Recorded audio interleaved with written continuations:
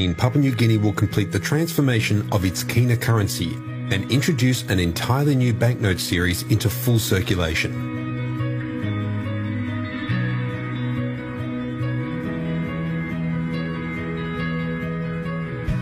We've undertaken the transformation of our currency from all paper notes.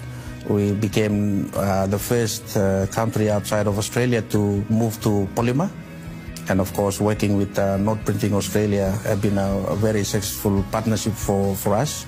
The relationship with Bank of Papua New Guinea goes back a long way. Bank of Papua New Guinea started introducing a polymer circulating banknote in 1991. Pleasingly, Note Printing Australia was the printer on that polymer banknote, being the pioneer in polymer banknote printing.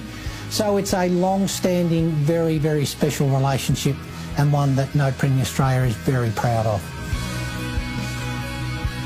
One of the things that Bank was looking for at the time was to ensure the notes lasted longer than paper notes.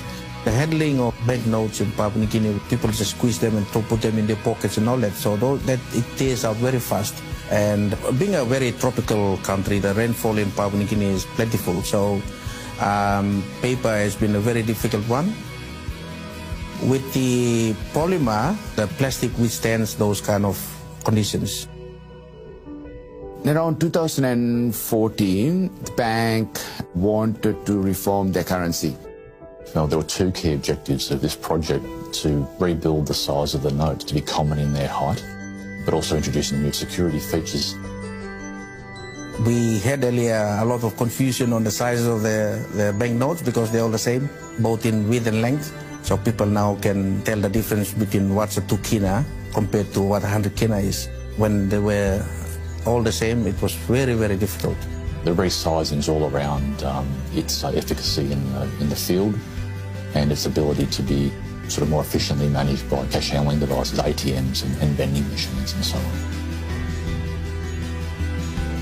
To address the issue of counterfeiting, we have to work together with our counterparts of Note Printing Australia to come with a lot of security features that makes it complex for counterfeiters to copy or counterfeit our banknotes. Since we moved to polymer, we have no cases of any counterfeits. The lower denominations have got a feature called OVI. It's an optically variable ink that changes color depending on the angle of view.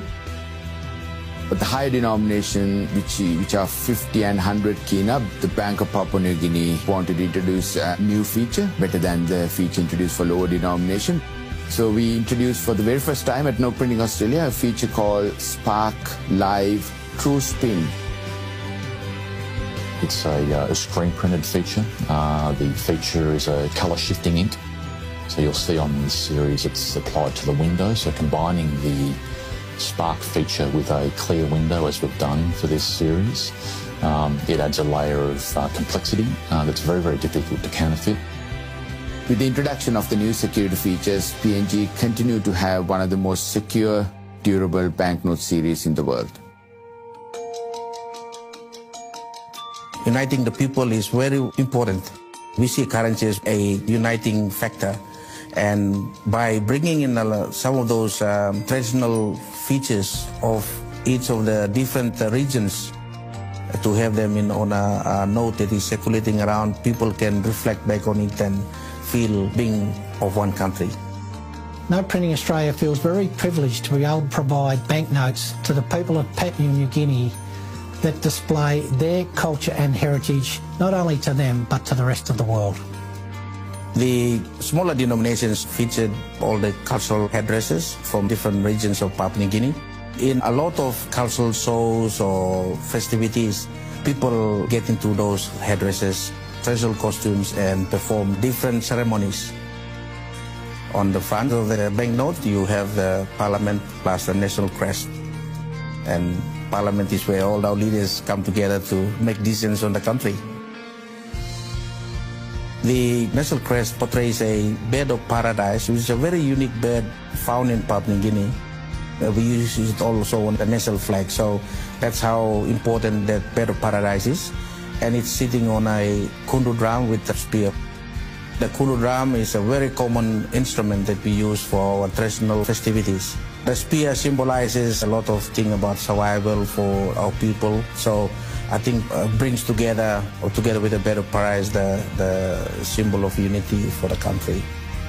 From the 2 kina all the way up to 20 kina, you see a lot of these traditional costumes from different parts of or regions of Papua New Guinea. From 50 kina, the most important feature of that one is the founding father of the nation, which is Michael Sumare. And then, of course, the 100 kina is the one that we want to portray a transformation of the economy from the traditional economy to a very modern, high-tech economy. The design process starts with the commercial department acting as an advocate for the customer, bringing the scope of work to our design team. The first step is to take what the customer is asking us, overlay that requirement with the standing design and technical requirements, and we look at the most effective way to introduce the new features without compromising any of the existing. So a conceptual design is to express to the customer graphically what they've asked for in words generally. And the customer will then sign off on that proxy. From that approval step, the artwork is generally securitized. So we build the security strings, the patterns, the production artwork. And it's that artwork that then transitions into manufacturing. The QC department is a department that really polices quality over the other activities. So QC are supporting what we call in-process quality checks. So they're supporting the printers and the print team around quality checks whilst the job is running. They're supporting the what we call the single note inspection process right at the tail end of the production process, when the notes are being quality assured at a single note level. We feel with customers such as PNG, long-standing customers, we have a strong sense of duty to give them the best value and the highest quality and security banknotes that we can. Everybody at Note Printing Australia feels very privileged to have been involved in this recent upgrade of the Kina currency, and we look forward to continuing the journey with the Bank of Papua New Guinea and the people of Papua New Guinea. As the Minister for APEC, I'd like to personally congratulate the Bank of Papua New Guinea celebrating 45 years of serving our country and our people, and coinciding with APEC 2018.